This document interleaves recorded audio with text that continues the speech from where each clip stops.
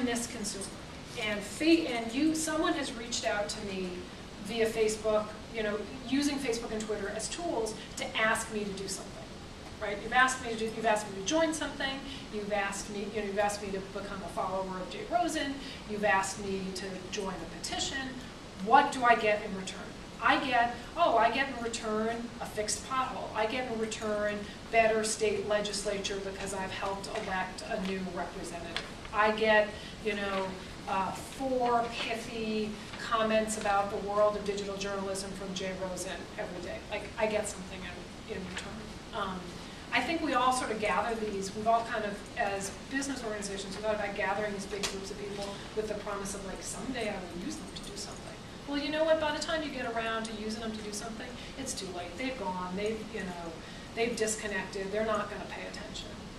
So really look at it from the standpoint of the consumer. It's Facebook and Twitter are tools. Comes back to engagement. Yeah. But you have to give them something. My advice is very practical. You have to give them something unique.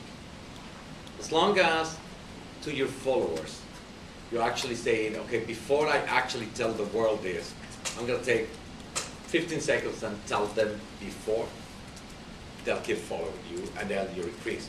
But it's social media for me, it's a traffic in our business, okay? I don't want to talk about the whole concept of the new cognoscitive way of people and meaning and et cetera, et cetera.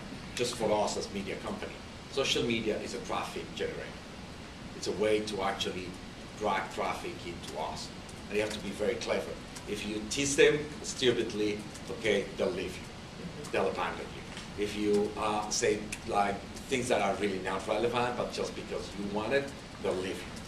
They have to be smart things that actually are important for their daily life.